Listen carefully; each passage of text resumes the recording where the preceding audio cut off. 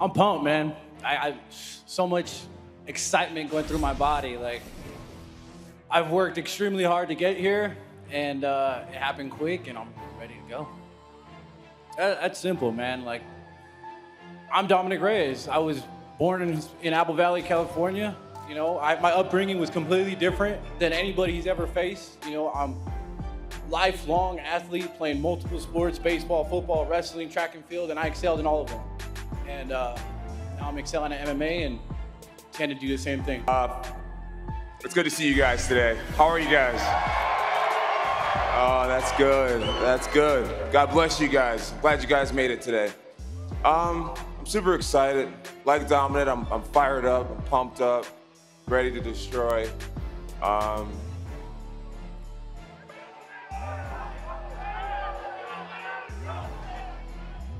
What was your question exactly? What? You know, I mean, when you were a world champion, he wasn't even fighting professionally yet. So I'm Right. curious if it's difficult to get exciting for you know, it's not like a marquee name or somebody that you've seen for years. No, it's not difficult to get excited. You know, Dominic starting off this whole thing with talking about party favorites and bringing up my past and stuff like that.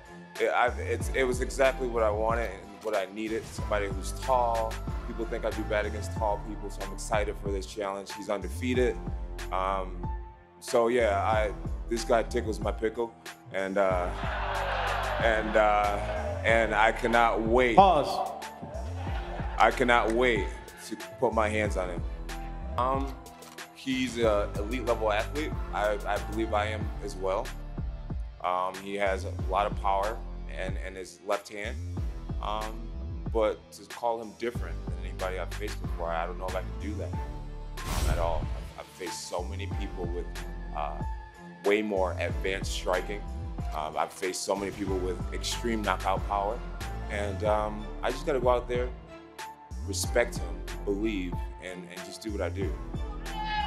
And just one last one, Jon. I know you're not looking past Dominic at all, but Israel Adesanya is the name that keeps coming up. And one day you say, I'm not talking about this joker, and then 30 minutes later you're tweeting about him again. You know what I mean? So give me an idea of, you know, your thoughts on Israel Adesanya, a potential matchup, what you just think about him as a fighter. It's unfortunate that me and him have to take things this way. At the end of the day, if Israel wanted to fight me, that would be a gigantic fight for the sport. A lot of people talk about, well, you know, why are you forcing Israel to go to light heavyweight? You never went to heavyweight. There's a gigantic jump between me and the heavyweights. Me and Izzy, we're only 15, 20 pounds apart. So if Izzy really wanted to fight me, he would do it. Izzy's a pussy, and there's really no way around. There's no way around it. So, and as far as him being in my head with the internet stuff, it's just fun. It's a lot of fun.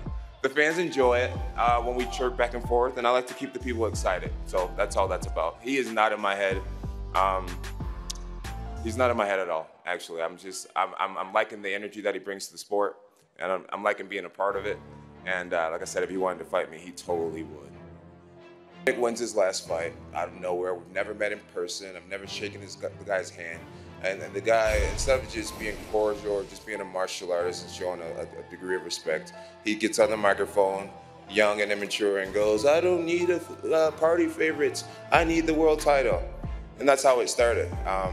But it's all good. We're here now. He got what he asked for. And I'm going to put my hands on him. It's going to be great. So you're upset with him. Last time we spoke also about up-and-coming contenders, you spoke very highly of Dominic Reyes. I'm wondering, you sound like you had a tremendous amount of respect for him. Is that still the case? I know nothing about him, honestly. I know nothing about him. I see the games he wants to play with the insults, and I don't really care. I don't really care. At the end of the day, my job is to destroy this dude and start focusing on 2020, you know what I mean? I'm gonna have a great 2020, and it's gonna start off by destroying Dominic. I don't know, this guy.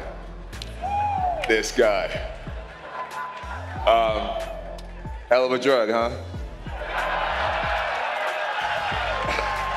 Stupid. That's gonna follow me for a long time, huh? But yeah, man, I don't know what I want to do to him, man. I don't know if I want to knock him out, choke him out, but oh, dude, I'm gonna get him. I'm gonna get him. I promise you guys. I got one more for you, Jon. So this is your first time fighting in the great state of Texas. What took so long? Are you excited? I am excited to fight in Texas, being a guy who lives in Albuquerque. You know, a lot of my friends will be able to get over there. I love Texas, man. You guys are gun toters. I'm a big gun toter. Big fan of the Second Amendment. Hell yeah. You guys are my type of people. We're gonna have a lot of fun. Back when she asked me about tweeting in September about having a big fight announcement, I was trying to get a Stipe Miocic fight.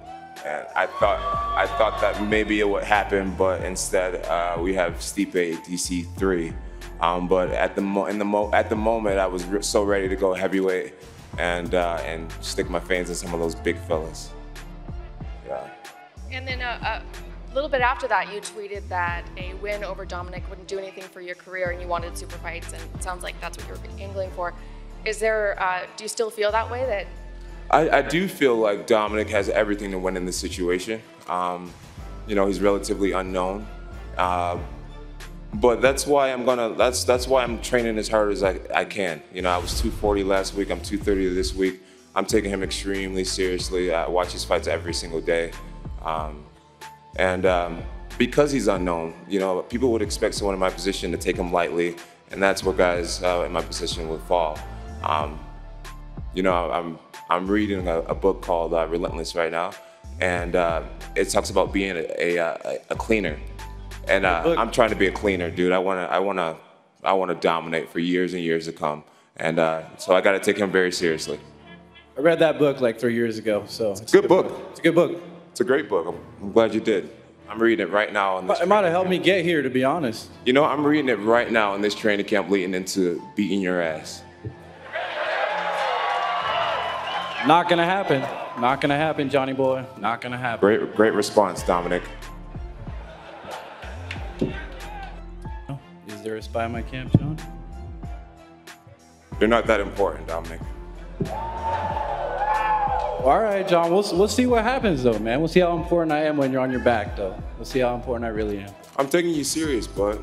I'm taking you serious. Just know that. I'm taking you serious. But you're a pawn in this game, bro. I've been talking about it for a long time. Like DC, like all of them, bro. You're a pawn in this game. Say I'm a pawn? You're a pawn in this game, bro. How so? You're just a piece in this puzzle, bro. Piece in the puzzle? I'm trying to be great, bro, and you're just a part of it. You're a small part of it. As am I. And you're just another pawn in my puzzle. That's fine. Everyone's undefeated before they fight me, bro. No, they're not. They're not, though. They're really not, though. Trust me. You fought one undefeated guy. Trust me, bro. But that doesn't matter. What does that have to do with... Daniel Cormier was undefeated. What does Daniel Cormier have to do with me? Ryan Bader was undefeated. What does Ryan Bader have to do with me? You're not special, Dominic. Oh, I'm the one. I promise you. You're the one. You will see. You knocked out Chris Weidman. He's been knocked out so many times. You knocked... Good job. When was the last time you knocked anyone out, ever? I don't have to knock out people. I don't have to knock out people. I have a gigantic skill set. So you say I don't have to knock out people, but then listen, you try to knock me knocking out people? The only way, we all know Jon. The only way you can possibly win this fight is to catch me with a left. We all know that. I could submit you, I could out-wrestle you, I can kickbox you to death. Bro, I'm gonna get you. I'm gonna get you, Dominic. All right, we'll see. You know it. We'll You're a see, one-trick pony. I don't know it, actually. You're a one-trick pony. You think you know it. Bro, we saw your highlight reel. It was straight left, straight left, straight left. Hey, left uppercut. Home runs work, baby. Yeah, they do. They do. At a certain level, they do. Yeah, this level. Good response, Dominic. Do you think heavyweight could be next after this fight? I think it's a very strong possibility. Absolutely.